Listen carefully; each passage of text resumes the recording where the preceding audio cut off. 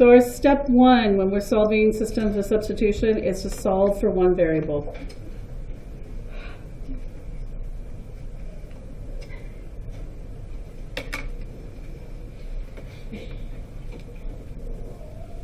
Here is the system that we're going to work with, and it's already solved.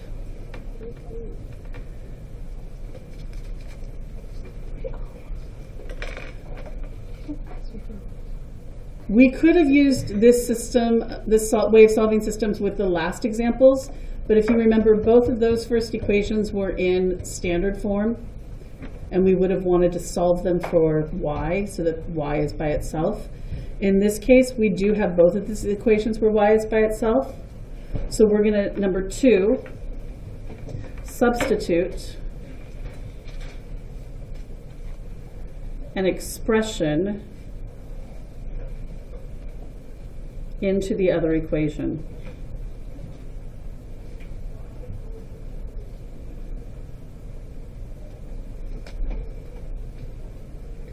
So when I look at this original system here, I'm going to take this expression of x plus 5 and I'm going to plug it into the first equation as the y. If the first equation is y is equal to 2x, I'm going to take this, which is also equal to what? I'm going to take this and I'm going to plug it into this equation where the y was.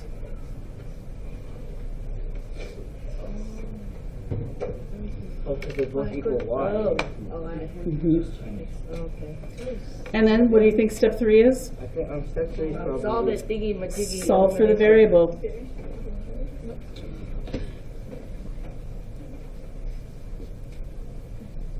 And the variable we're going to get out of this one is the x. So I want to subtract this x and get it over here, because that's combining like terms. Excuse me. That's going to leave 5 is equal to x.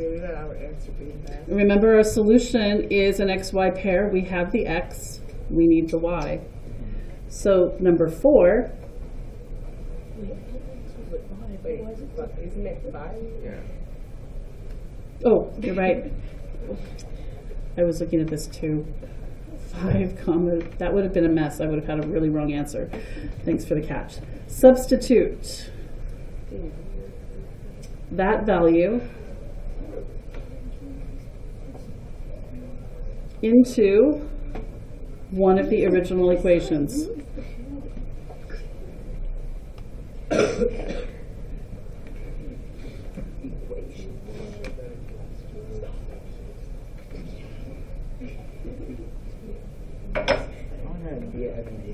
It doesn't matter which equation. I'm going to choose the first one. Y is equal to 2x is going to be y is equal to 2 times 5. So y is equal to 10.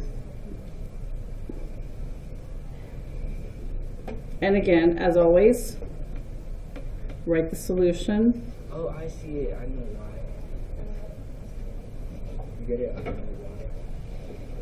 why. As an ordered pair. Oh.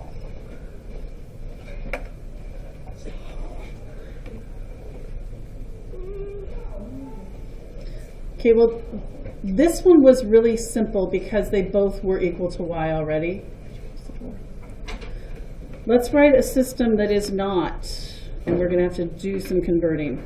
This one is 2x plus y is equal to -4. And then x plus y is equal to 7. Oop, -7.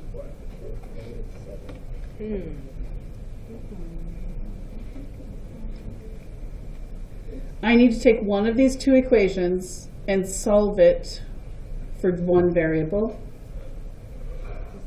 Which one would you guys like to work with, the first equation or the second? The first one. Second one. Okay. And do you want to solve for x or for y? Y. X. You want to solve for x? Yeah. Okay. We always solve for y because of y equals mx plus b. So let's solve for x. So I'm going to rewrite this equation as x plus y equals -7. And if I'm going to solve this for x, I'm going to have to subtract the Why? the y, Reciprocal. and I get x is equal to -7 minus y.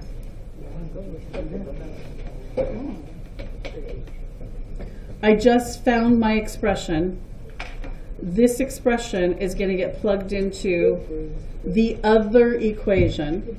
I can't plug it into the equation that I solved with. You should plug it into the other one.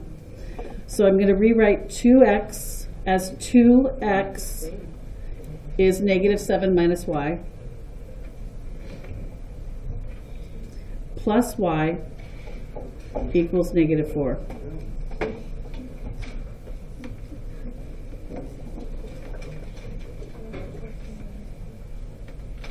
So I've taken and simplified the second equation because you guys chose the second. We could have done it with the first. We simplified for x, and now I'm going to take that value for x and I put it in where the x was in the first equation. You guys with me? Oh yeah, 'cause it's equal to x. That's that plugging it in. We plugged in what we found.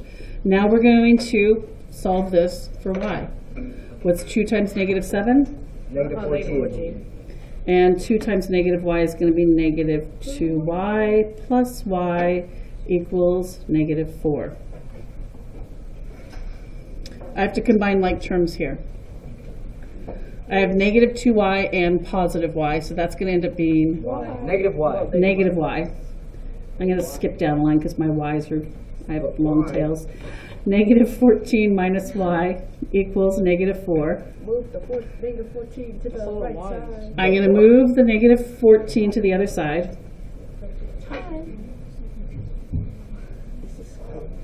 -y is equal to +10.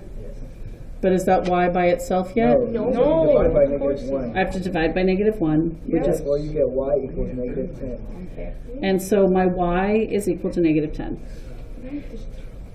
think that's my favorite method. Wow, this is easier than Well, it's not done yet. Because we don't know what the x is. X is not -7 minus y as a solution. We just found that as an expression. So now we have to go back and take this y equals -10 and put it into the second equation where the y was. And we're going to find the x. X equals 3. So my ordered pair is 3, -10. I see it.